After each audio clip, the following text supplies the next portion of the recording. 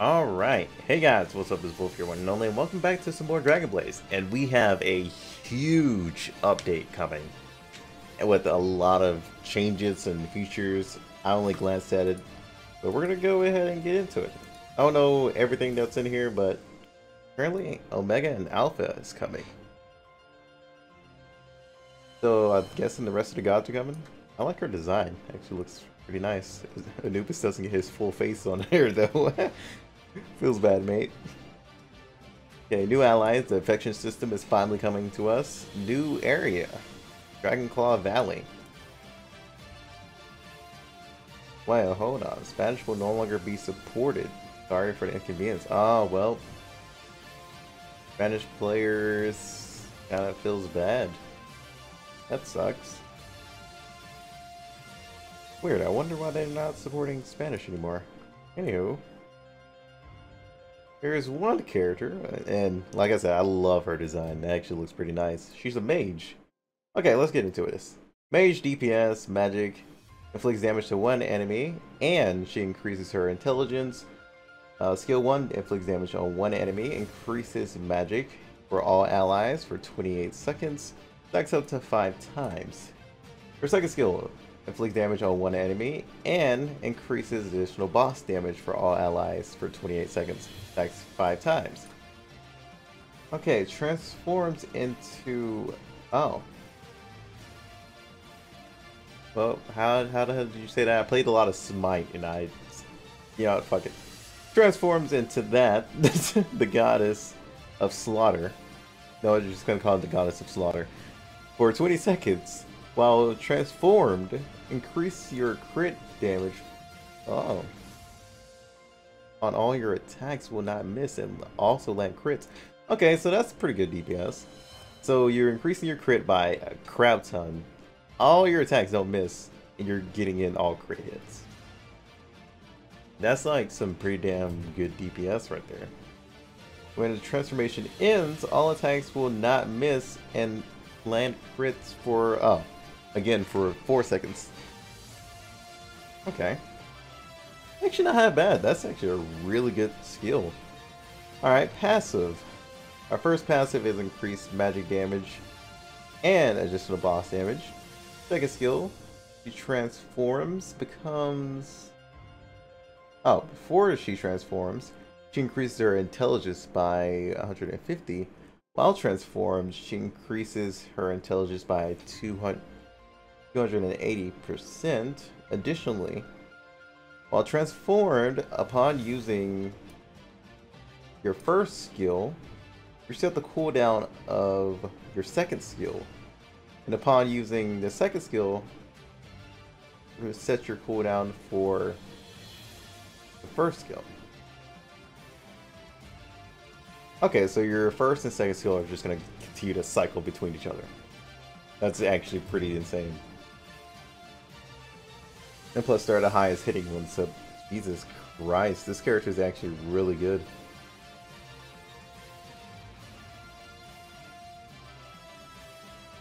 Okay.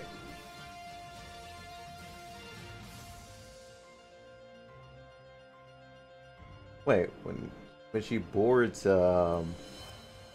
Buster, okay, the magic Buster, increase her intelligence by 50%. So when you add her inside of the magic team of that Buster, deals more damage, increases cooldown speed by 2%. Oh, okay, when these two are on the field fighting the world boss. I mean, that's pretty decent. Nothing like too amazing, but pretty decent. Alright. The max enhance ability, or, well, actually, enhanced abilities. The first one increases your single target damage. Maxed, upon transforming, the cooldown for the first and second skill are reset, increases your single target damage and your range damage. Additionally, your single target and range damage will increase per enhancement. Alright. Increases your magic damage when ultimate, when she transforms for 40 seconds, upon entering the battlefield, increase your attack speed by 28% and your additional boss damage for 55 seconds. Is that, at least I think that's what that says. Increase your magic and attack and your skill attack. Alright, starting to buff herself here. Increase your intelligence by 45% when she's Arch. When she transforms, increase your intelligence by 249%. When she transforms, she does 4 times damage additionally every time she attacks, and inflicts 12 times damage when she's fighting Juris or Janet's. Increases your additional boss damage by 300%, your intelligence by 300%, and your skill attack by 300%. Every time she transforms while fighting the world boss, stacks up to 12 times. When she's bored the magic buster, she inflicts... Oh, she increases the AoE damage by 100%. Increases main stats by 55% for all allies when she is with Horus. While fighting that two-faced world boss. Jesus Christ, dude, these things are so small. I really need to just go on the forums. Maybe it's a lot easier to read on the forums. Okay, the Infinity ability. When she transforms, inflicts ×4 damage for every time she attacks, and inflicts 18 times damage. Wow. Okay. So she inflicts even more damage. Jesus Christ. Okay, she's gonna be really good on the magic side. Okay. The buffs you receive every time transforms... Wait, what? The buffs you receive every time when fighting Janice stacks up to 16 times. Increases skill damage and single attack damage. Each infinity enhancement increases your skill damage. Okay, increases your attack when she is with Horus. I always butcher those when battling Janice. When she is bored the magic buster, she increases magic attacks by 285%. Each enhancement increases the magic damage of the magic buster. Okay, that's actually not bad. That's really good for the magic buster, actually. Like this one... Wait, what? Which one was it? It was this one. This one's alright. But this was actually really good when you get her Infinity and over. Okay, increases magic attacks, increases single attacks, or you can choose to increase bonus damage when fighting Janice. Alright. Like, we get it. She's with him. They tried to make that very clear. Alright, Horus. Horus is a warrior, physical tank, attacks all enemies, stuns attacked enemies, and decrease their evasion. Okay. I mean, his design's alright. Yeah, not a huge fan of it, personally. So let's see if I'm a huge fan of his skills. Alright, first skill, inflicts damage on one enemy and increases their physical damage received for 8 seconds. Also grants the hit enemy a sun mark that ignores immunity and evasion for nearly 6 seconds. When allies attack the enemy with the sun mark, inflicts damage on nearby enemies. Okay, that's actually pretty good for killing off the rest of the team if you have like a really good attacker. Jeez. Alright, second skill. Hits all enemies and leaves a burn on one of the enemies, and it does damage over time every second for 6 seconds. Inflicts damage to all enemies on the third skill, but protects the allies by receiving all the damage and debuffs for the enemy to himself. Okay. So he's just gonna be taking all the damage. So is he basically like he's basically like Kronos in a way, but he's gonna be terrible if he doesn't have any like actual sustain to bring him back up. Let's keep reading and see if he does. Every time Horus is attacked by an enemy increases physical damage received at set chance. Stacks up to 5 times. Increases physical damage and additional boss damage for all allies, and additionally increase them by 6% every enhanced level. Third passive. Increases skill attack for all allies, and increase... Oh, okay, so it increases by 4% if they're both on the field fighting Janus. Okay, so the cooldown speed increases. Basically the same thing that she has up there. Alright. Increases physical attack by 102 for allies. When maxed, increases physical attack by 430%, and a skill attack for allies becomes immune for 30 seconds when entering the battlefield.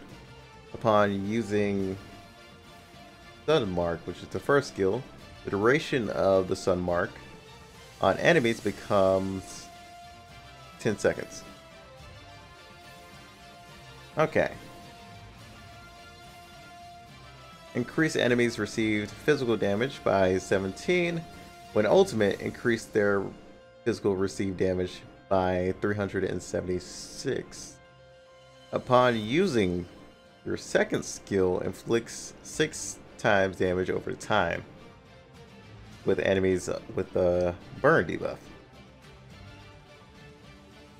Alright, increases additional boss damage for all allies. When Arch enhanced, increase additional boss damage by 691%. For all allies, increase main stats. Okay, he increases it the same amount when fighting Janus, same as hers. Increases additional boss damage and physical attack for all allies. Okay, so these two are just strictly for fighting Janus. That's how it is. He goes on the physical side, she goes on the magic side, and it counts as they're in the same battle, so they both get the same buffs. They're just not in the same team. Okay, that's what this is basically is. Just a Janus pair. Stacks up to 10 times. Not bad. Alright, so the Infinity skill increases physical attack, skill attack for all allies every time the Sun Mark skill is used when fighting Janus or Hydra.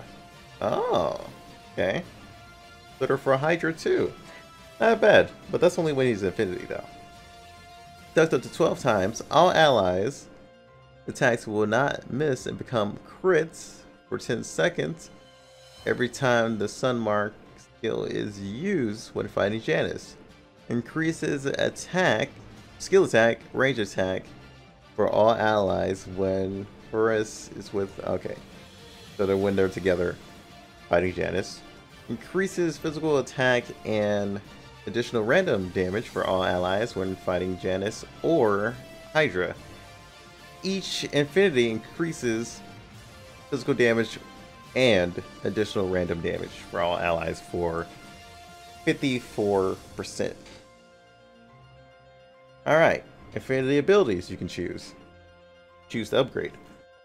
Increases physical attack or increase additional boss damage. Or you can increase single target damage when fighting Janus. Alright. Now that we're at the characters, let's get to the rest of the update. Okay, level cap is increased from 144 to 147. Affinity system is finally here. Affinity system is officially available once. Okay, so.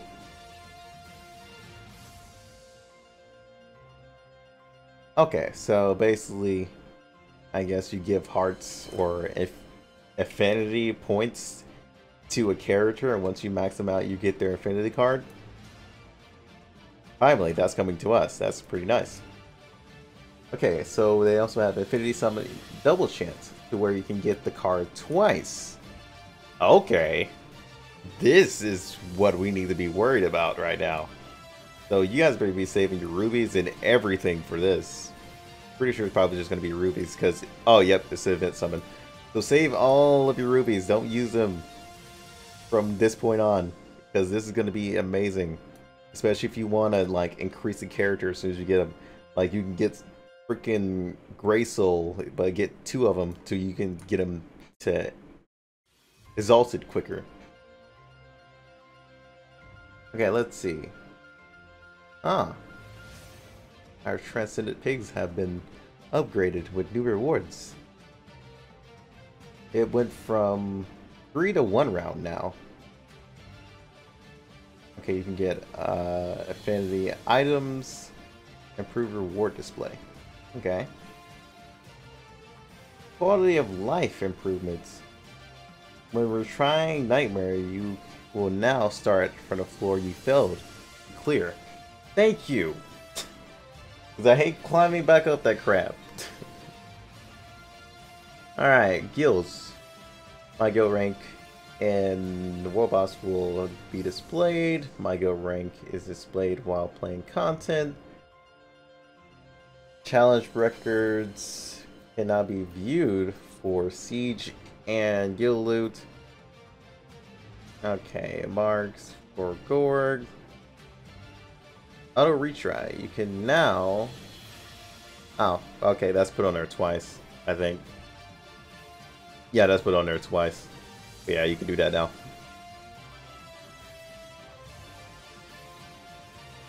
Additional notes. You cannot have more than this gold. Spanish will be... Well, yeah. For Spanish players. I guess somebody's gonna have to make a mod or something to help out the Spanish players. I don't know how to make them, so... I mean, if I did, I would. Oh god, a milestone shop? No. So this is for the wells, basically, and there's a selector in there. Okay. Well. It's definitely gonna help the wells, like, take a far leap, to be honest, especially with the affinity card selector. Jeez.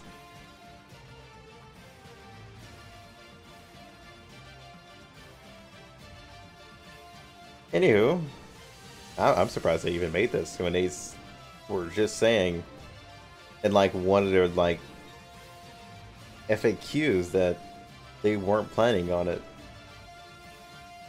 and wanted to keep balance. That's weird that they went for that. World Boss packet. What the hell is this? I don't know what the hell a World Boss packet is. What is this? I'm confused. Okay, I know what the affinity cards are, but... Well, oh, I'm guessing they're giving you affinity cards to characters that work better in a certain place. I don't know. I'm confused about that. Okay, new and returning player rewards have been upgraded. So if you guys are new and old players who haven't played in a while, these are your rewards that you'll get on returning. So you get, wow, you get a 5/6 infinity summon. So you'll get 5, 10, 15, 20, 25, 30. So you get pretty much 30 summons out of that. You get, wow, okay. They're being generous with the return, well, with the new player rewards.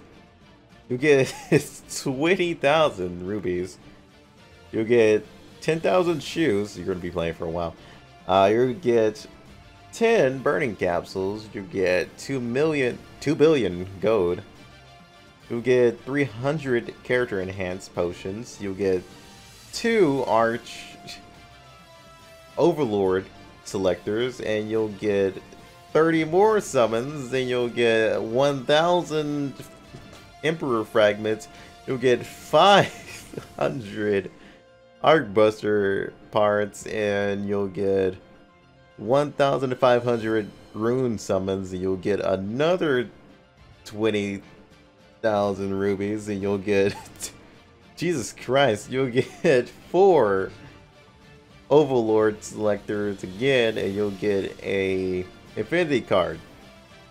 Jeez, that's actually pretty decent coming back.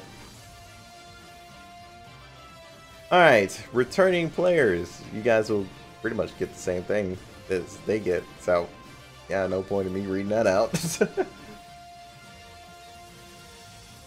Okay, so tokens will now be built into shop, so you can just straight up buy them as you go. It'd be pretty nice because they do have decent stats on them. Okay, we have a new login special event. They changed the icon. Let's see. Oh, nice. Okay. Oh, we get a free selector. So if you guys have an affinity card for any transcendence, get another one. Especially if that transcendent is like something you want. Like I have one infinity card for black, and I need another one just to fully max her out. This should be my new healer. Most OP healer you need, you know? Or I could just get something else, who knows? It doesn't actually say what this stops at, to be honest. What this infinity selector stops at. So I'm guessing every character that's been released up to this point. Or it could be before the Egyptian characters came out. Who knows? They haven't disclosed that yet. Increased drop rate chance for Horus and his wife. Transcendent pigs are coming for double points and I guess double drop, who knows? And special login events for the affinity items. And all these events are in. Jesus Christ. I've been all over the place. My bad, guys. Alright, let's get to some normal summons. But yeah, just to give an update on the whole tier list thing. No, not many people have actually voted, so I'm not sure if I can continue it on with just my votes and stuff like that. So, unfortunately, I might have to drop the whole tier list idea if we can't get too many people in it. Because it's supposed to be a community tier list where we all work together. But, hey, if we can't get it going, then we just can't get it going. Either that or I'll just delay it until we can get some more votes. It's just that I just don't want to put out my opinion of the character, you know, my opinion only. Stuff like that. Alright, I can do this. I'm not gonna get anything good out of it, but no. But yeah, just to let you guys know how the tier list is going right now.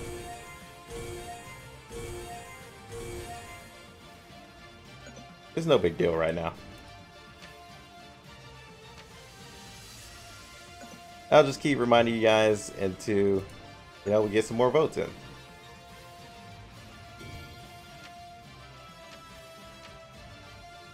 But then again, it is kind of my fault. Well, yeah, kind of ish my fault just because my PC did, you know, fuck up on me and I haven't started up the tier list for a long time. We'll start back up the tier list for a long time, so yeah. All the people that were helping have probably already quit the game or probably just haven't thought about it at all. But yeah, hope you guys enjoyed and hope you guys have a great update, and I cannot wait for this update. Oh my god. I cannot wait. I want all my rewards. I can't wait to grind too. Alright. Hope you guys enjoyed. Until then, peace out.